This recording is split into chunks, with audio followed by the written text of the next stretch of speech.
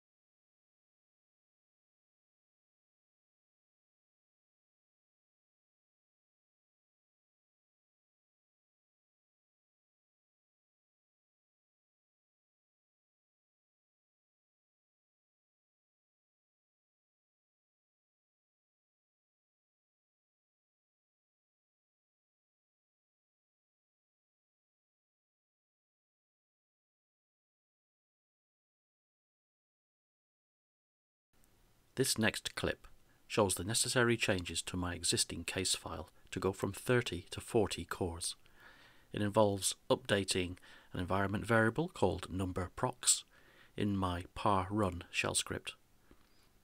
Then I need to extend the makemesh, scotchdecompose and parsim scripts.